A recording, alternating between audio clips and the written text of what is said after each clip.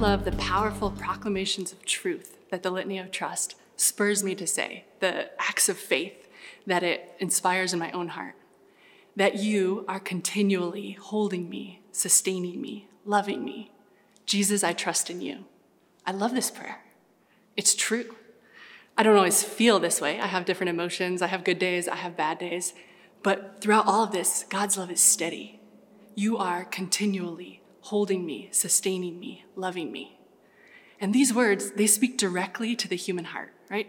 I have huge desires to be loved, to be cherished, to be gazed at with love.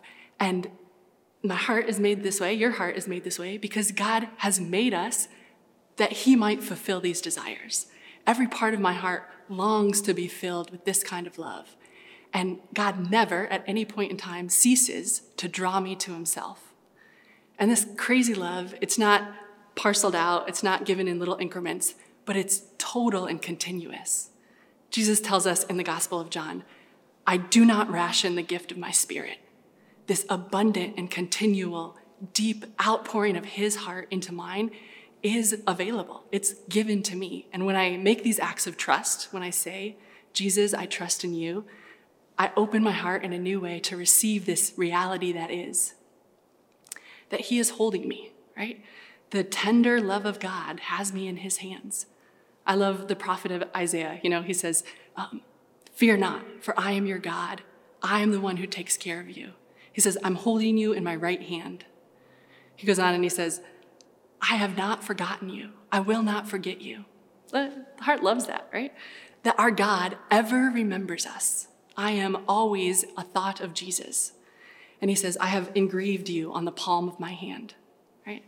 This is where we live, right here, safe, secure in his hands. And he sustains us there. In his life, I have life. This is my God, right? I love it. I understand this most profoundly in the Eucharist, right? That this God of all creation humbles himself to a tiny piece of bread that I then eat. That his very being gives me life. He sustains me. And in this truth, in this reality, all of my existence flows. That I'm held by him. He's my rock. He's my fortress. He's my deliverer. I don't have to be afraid of the darkness of the world. I don't have to be afraid of the darkness of my own heart, because in him, Psalm 139, darkness is not dark to you. That he can bring me through any darkness that I'm facing. He carries me through life. And he does this because he loves me, right? I am loved. By virtue of my baptism, I'm a beloved daughter of the Father. Jesus Christ, I look to the cross, he has laid down his life for me. And there's no greater love than this. I'm loved, I'm valued, I'm wanted, I'm cherished, I'm desired, I'm precious in the eyes of the Father. This is true. I am loved continually without end. And this is his promise. That's why I love this prayer, that I stand up in the truth that is, you are continually holding me, sustaining me, loving me. Jesus, I trust in you.